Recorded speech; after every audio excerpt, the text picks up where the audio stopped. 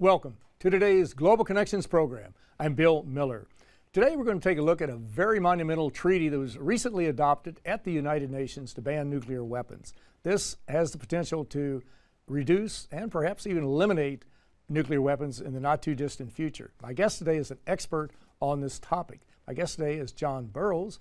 Mr. John Burroughs is the Executive Director of the New York-based Lawyers Committee on Nuclear Policy. John, welcome to today's Global Connections program. Glad to be here. I appreciate you being with me today. I mentioned in the opening about nuclear weapons, and we've been dealing with nuclear weapons since, I guess, the atomic bombs were dropped on Hiroshima and Nagasaki in 1945.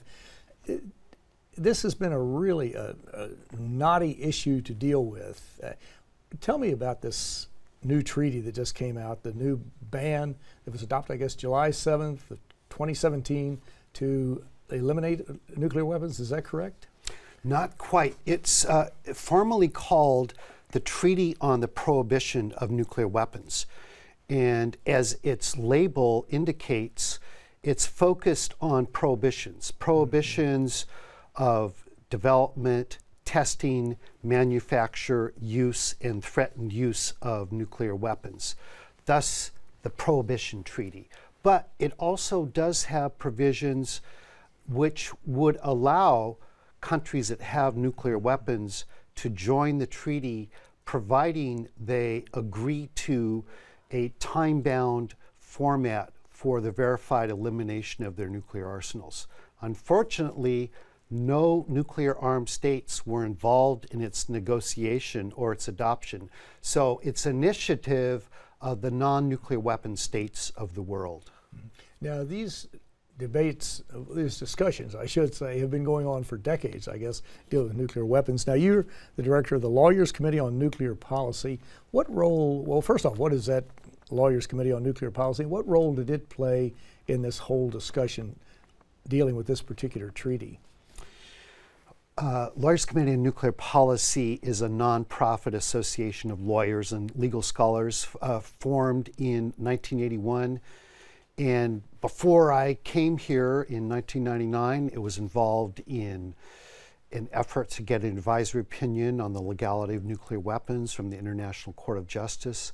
And most relevant to the Nuclear Ban Treaty, Lawyers Committee coordinated the drafting of a model treaty to prohibit and eliminate nuclear weapons. It was based upon a treaty which exists to prohibit it and eliminate chemical weapons, the Chemical Weapons Convention. So this effort to get a nuclear ban treaty started about 5 years ago with conferences held by the governments of Norway, Mexico, and Austria on the humanitarian consequences of nuclear weapons. Then it turned into a UN process, and there were negotiations this year culminating in the adoption on July 7th. My organization, like other civil society organizations, including the International Campaign to Abolish Nuclear Weapons, we were active in numerous ways. We prepared working papers. I served on expert panels that were part of the conference. We made civil society statements to the negotiations.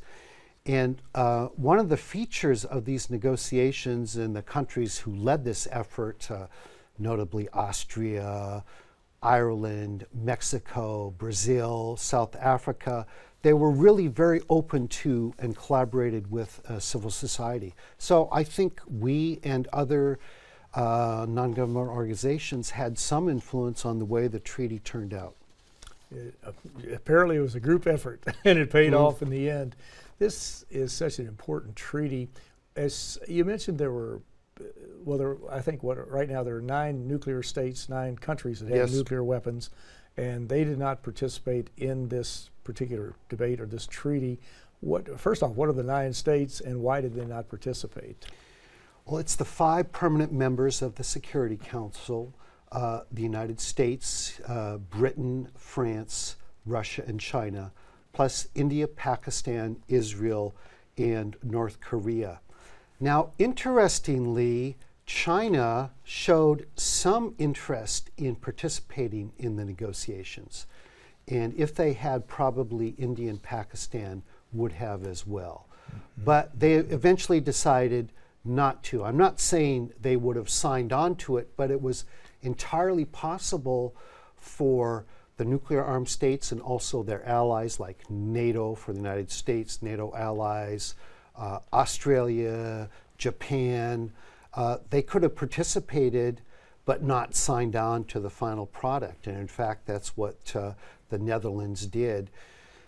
Well, their rationale for not participating is that they are engaged, so they say, in a step-by-step process towards the elimination of nuclear weapons, like the Comprehensive Test Ban Treaty, a fissile materials treaty to be negotiated, U.S.-Russian reductions, and the like. And they say this is a slow, painful, incremental process which essentially will take decades. So it's not appropriate, they say, to have a treaty which sets out to set in motion a fairly rapid process, by comparison anyway, of elimination of nuclear weapons. Now, if I can tell you the reply of the non-nuclear weapon states, they say, well, that's all fine and good, but it's been more than 70 years since the first United Nations General Assembly resolution called for the elimination of atomic weapons, as they were called then, and other weapons of mass destruction. It's been since 1970 since the Nuclear Non-Proliferation Treaty entered into force. That contains a promise of disarmament, which the non-nuclear weapon states say that the nuclear weapon states are not fulfilling. So we sort of have a clash of views here between, in essence, the global south and the most powerful countries in the world. Now, you mentioned the Nuclear Non-Proliferation Treaty, which is a major, major agreement. That, as I recall, Articles 4 and 6, I may be off on those articles, but those do require that the nuclear powers work to actually reduce their nuclear stockpiles and also to provide technical assistance to the non-nuclear states. That's correct. Article 6 provides that each of the parties to the treaty is obligated to pursue negotiations in good faith on effective measures related to cessation of the nuclear arms race at an early date and to nuclear disarmament, and a treaty on general complete disarmament. So it is somewhat vague, but it has been made more concrete over the process of non-proliferation treaty meetings, review process. And so in the context of the review process, the nuclear weapon states that are party to the treaty, which is the permanent five, India, Pakistan, Israel, North Korea are all outside the treaty. The permanent five agreed to, for example, an unequivocal undertaking to eliminate their nuclear arsenals. So the non-nuclear weapon state treaties, again, they're saying, you've made promises in the context of the Nuclear Non-Proliferation Treaty. You're not fulfilling them.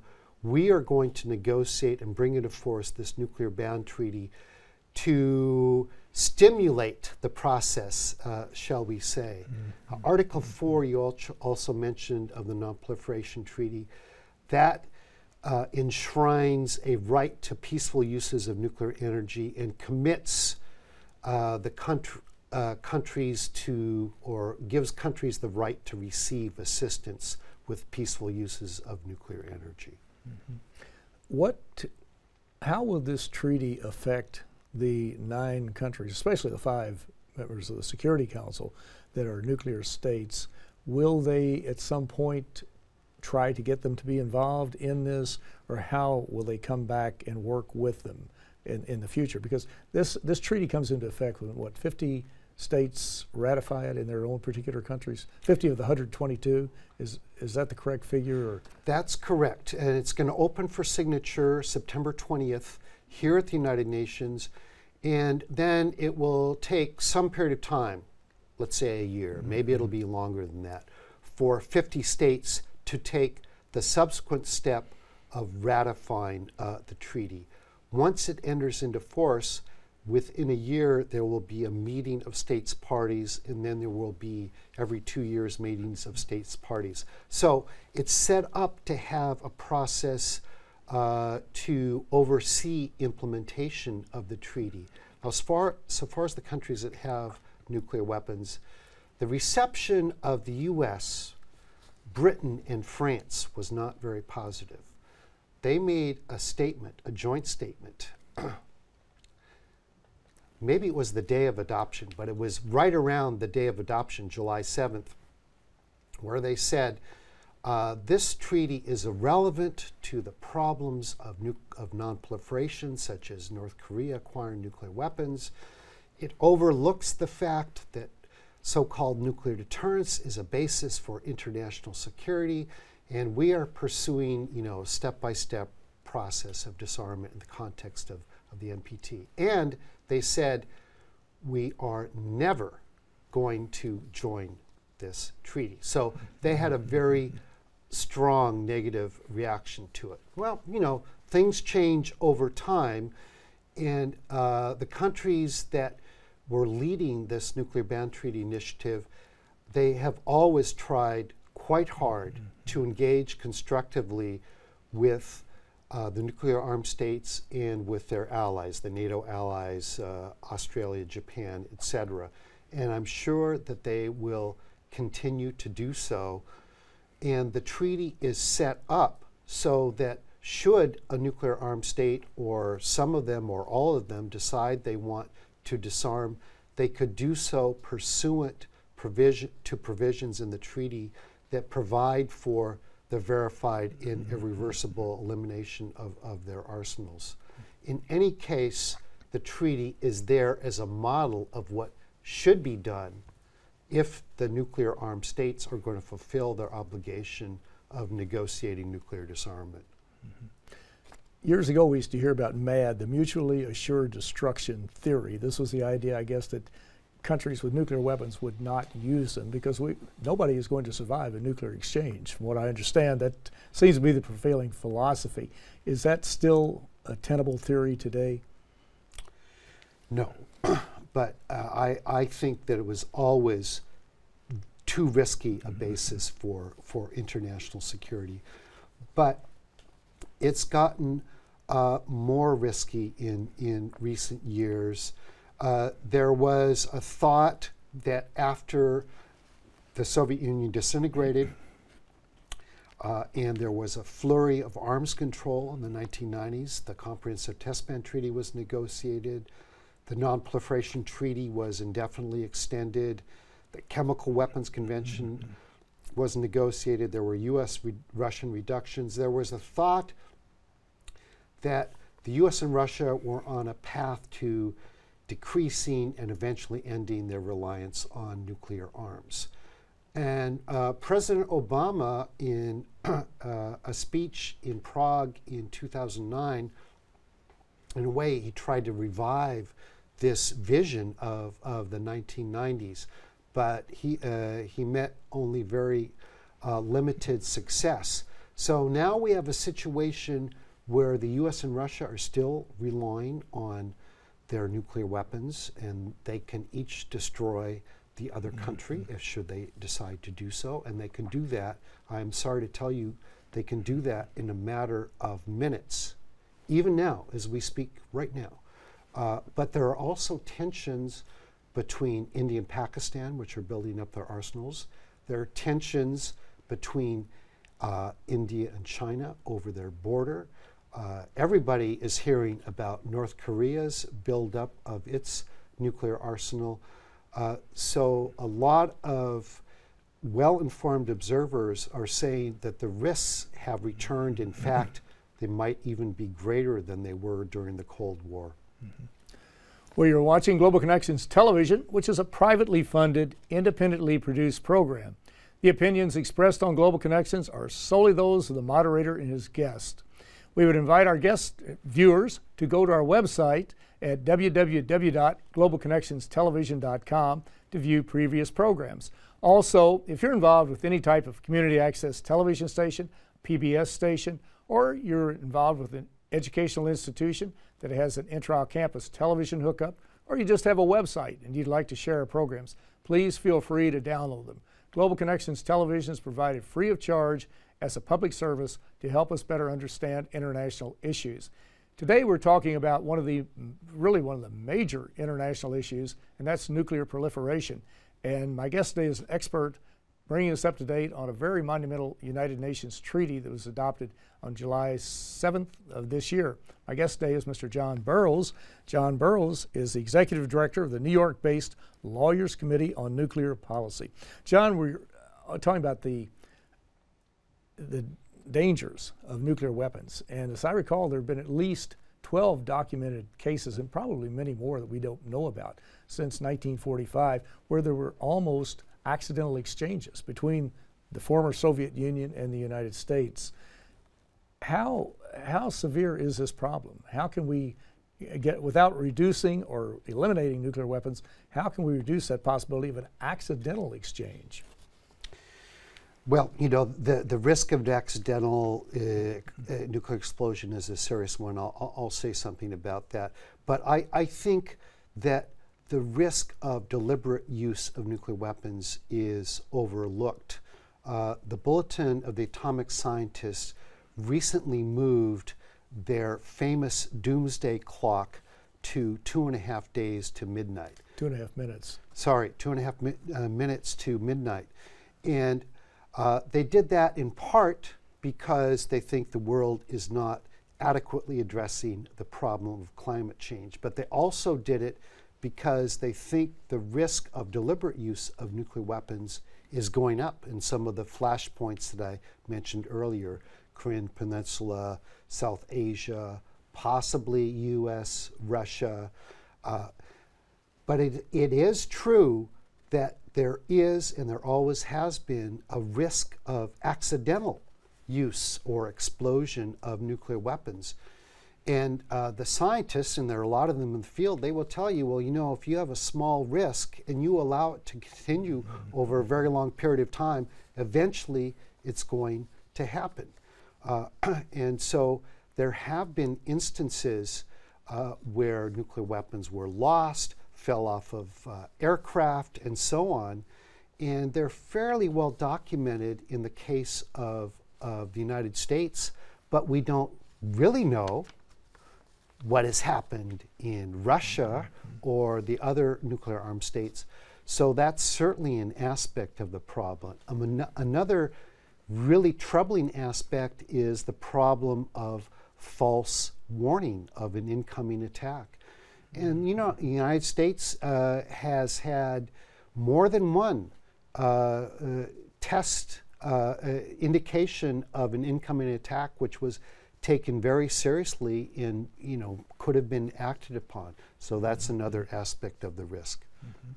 Before we run out of time, I want to talk about a very interesting case that was pending, or was actually being discussed before the International Court of Justice, the World Court. That has to do with the Marshall Islands.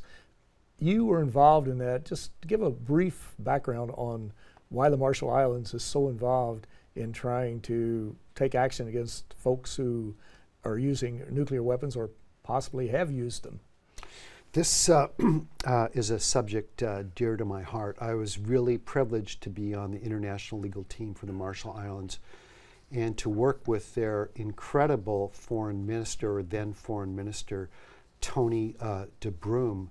The Marshall Islands brought the cases against all 9 countries with nuclear weapons at the International Court of Justice in 2014, claiming that they had not fulfilled their obligation to negotiate nuclear disarmament under the Non-Proliferation Treaty and also under general international law. The reason it had to be under general international law is that 4 of the 9 countries, India, Pakistan, Israel, and North Korea, are not parties to the Non-Proliferation Treaty. And so basically the Marshall Islands said there's this obligation, and yet there are no multilateral negotiations on nuclear disarmament. We've been talking in this program about There were multilateral negotiations on nuclear disarmament just this year at the United Nations, but the nuclear powers refused to participate. So the Marshall Islands had a very strong case on the merits in the International Court of Justice, and I think we would have had a good outcome had the cases reached the merits. Unfortunately, there were only 3 of the cases that were actually adjudicated by the court because they were countries that accepted the compulsory jurisdiction of the court. That's India, Pakistan, the United Kingdom. The court eventually decided by the narrowest of margins, 8-8, with the president of the court casting the deciding vote, that the cases would not go forward to the merits because the court said a legal dispute had not been sufficiently established before the cases were brought to the court.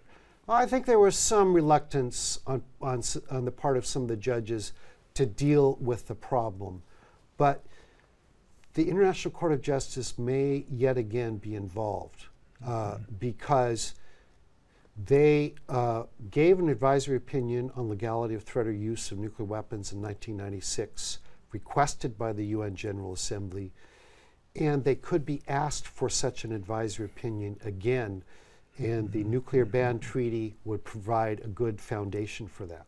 It certainly would. John, the hardest question in the last minute and a half that we have left, Russia is talking about updating its nuclear stockpile. The United States is talking about modernizing their nuclear weapons. They were talking about figures of $1 trillion. That's ballpark, probably bottom figures. Is this not a good time for them to say, let's see how we can reduce these stockpiles and put that money into other things such as infrastructure development, into education, into health, whatever it may be? But it seems like this would be an optimal time because these nuclear weapon systems are old, they're creaky, they're dangerous, and even more accidents could happen. That is a very good question. I don't agree with your last point. I think both countries are doing a fairly good job of keeping their nuclear systems going, although there have been some reports about how they're using, outdated equipment of various computers, kinds. Right. Yes, but we're talking about professionals here. But it is true that the United States is, the Trump administration carrying forward plans of the Obama administration is projected to spend over $1 trillion over the next 3 decades on maintaining and modernizing nuclear forces and infrastructure. Submarines, missiles, bombers, these are expensive and the fleets are going to have to be replaced. The same sort of thing is going on in Russia. So when the Trump administration came in, my organization thought, well, maybe this will be an opportunity for creation of a better relationship with Russia, which could create an environment for further nuclear arms control between the two countries. And there are some outstanding issues. The existing reduction treaty between the two countries will need to be extended in a few years. But really, the country should be going to very, very low levels to lay the basis for worldwide elimination of nuclear weapons. Well, as we all know, the Trump administration has run into problems of various kinds regarding Russia. So it doesn't seem that there's going to be an improvement of relations in the near future. Nonetheless, it's important for them to come to grips with the problem. This is a very important issue we need to learn more about. And our viewers can go to your website at lcnp.org, or they can go to un.org, or they can just Google United Nations Treaty to ban or reduce or contain nuclear weapons, whatever it might be. But this is such an important topic, and the weapons we're talking about today are hundreds, thousands of times more powerful than the bombs that were dropped on Hiroshima and Nagasaki in 1945. And if we ever did have some type of exchange, a nuclear winter would just be absolutely devastating, not to mention the tens of perhaps hundreds of millions of people who would be killed. But John Burroughs, I want to thank you so very much for a very interesting and a very informative program. Yeah, I was glad to be with you. Thank you. I'm Bill Miller. Thank you for joining us today on Global Connections Television.